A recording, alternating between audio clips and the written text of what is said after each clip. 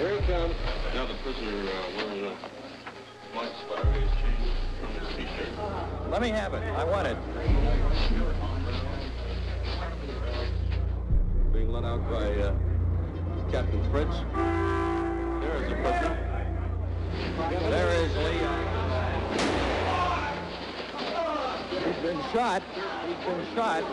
Lee Oswald has been shot. There's a man with a gun. It's absolute panic. Absolute panic here in the basement of Dallas Police Headquarters. Detectives have their guns drawn. There is no question about it. Oswald has been shot at point-blank range, fired into his stomach. He is shot. He is shot. Oswald. It is Oswald. Was that the man that shot the man, or do you know? That is the man that shot the man. What do you make of Jack Ruby shooting Oswald?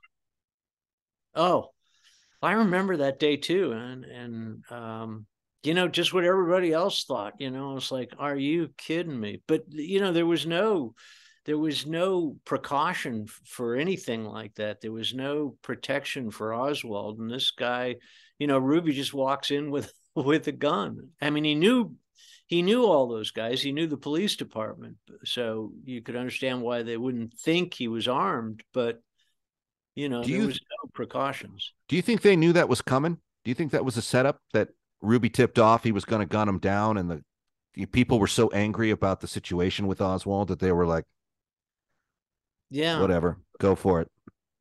Yeah, do you think so? I don't think so, but I've heard people suggest that they were all in on it, and fuck this guy. Basically, was the wow. I remember my dad saying, "You know, I want to go shake that guy's hand." Ruby's. Yeah.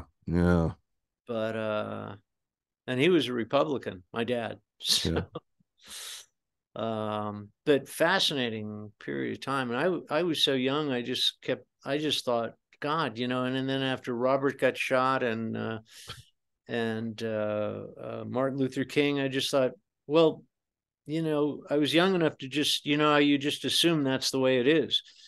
That's the way political figures, that's what happens to them. They get shot. So it's really bizarre times. Yeah, a completely different time, because if you look at that footage of them escorting Oswald, it has sort of this strange, almost strangely casual vibe about it, doesn't it? Yeah. When they're walking him, it's kind of like this isn't the guy. Like now you see these guys, like I remember Timothy McVeigh after his domestic terrorist attack, they had a vest on him and they were shielding. Different time, of course, but with Oswald, they were like just walking him out like they were going to go play badminton in the cell block yard. Yeah, wasn't somebody in the same situation carrying the rifle over his head? Or was that a different? Might have been. Hold on. Walk through. You know what? Let me text Oliver Stone real quick. He has all the answers. He has all the answers. He would ramrod his point of view in on this conversation. I'm not going to get into my Stone stories from Warner Brothers, but I know, as we all know from the film, he's got all the answers. Yeah. But what do you make of it? So, do you personally think it's Oswald? Oswald acted alone. God,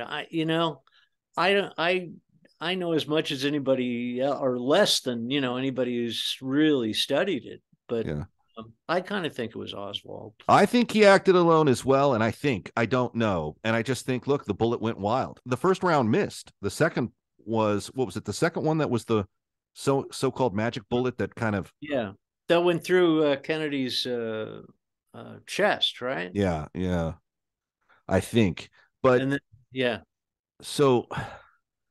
Yeah, I don't think any of us know, but I mean, Oswald certainly had his rifleman credentials from his time in the service. He knew how to handle a weapon.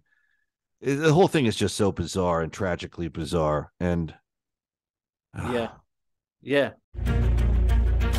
Your road to redemption is paved with tombstones. No quarter, kill all masters. Go to noquarterkillallmasters.com. Rated R.